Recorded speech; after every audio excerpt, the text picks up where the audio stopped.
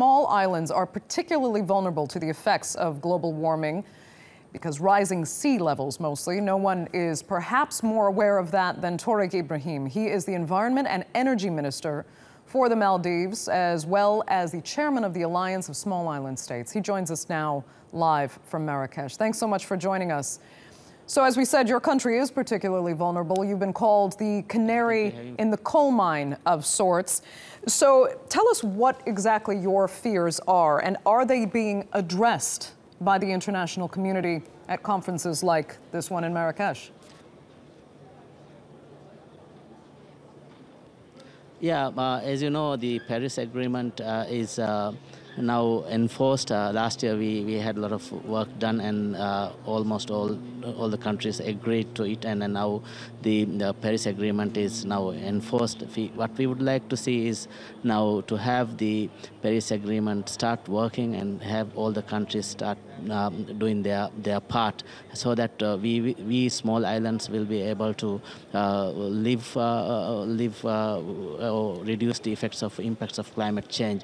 As you know, Alliance of Small Island States, we have 44 islands, and all these 44 islands we are getting different effects of climate change. If you look at Maldives, one of the effects that we are seeing is the coastal erosion, and also the change in weather patterns, and having more dry seasons, so that the water shortages is there. So these are the effects that is happening to some of the small islands. Some islands are getting eroded more. So what we feel is, if we start tackling the effects of climate change now, then we should be able to, in the future, we should be able to reduce the effects of climate change. There's no turning back at the moment. As you know, all the countries here in Marrakesh have vowed that we will go ahead as we have agreed in the Paris Agreement, and we will go ahead. So I'm very hopeful that we will be able to tackle the climate change in the future. But to mitigate potential disasters, the Alliance of Small Island States that you are chairman of needs financing in order to cope. So are you seeing your financing goals met? Exactly. Or do you need a lot more help? Yeah, we need a lot of more help. Actually, the finances is very important, especially financing for adaptation is very important. That is something the developed countries should start working.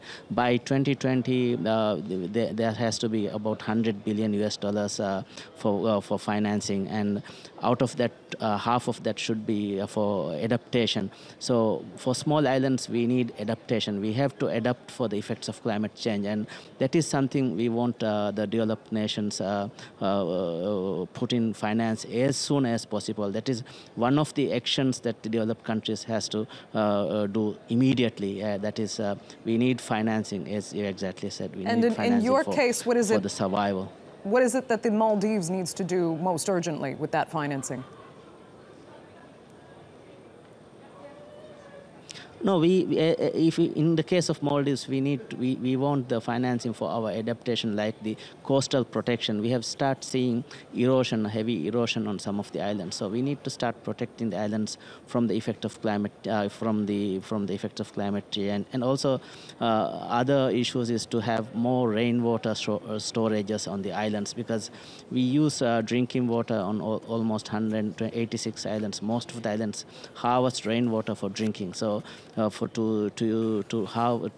have a good storage to cater for the dry season, because the dry season is getting longer now. We need rainwater storages, and also, as I said, we need better sanitation facilities for the islands, where it's not a development infrastructure as such, but for the proper healthcare systems in those small islands, we need to have on some of the islands to have better sanitation facilities and water storage facilities on the islands. We have 186 islands, inhabited islands. Okay. Thoriq Ibrahim, thank you so much for joining us there from Marrakesh.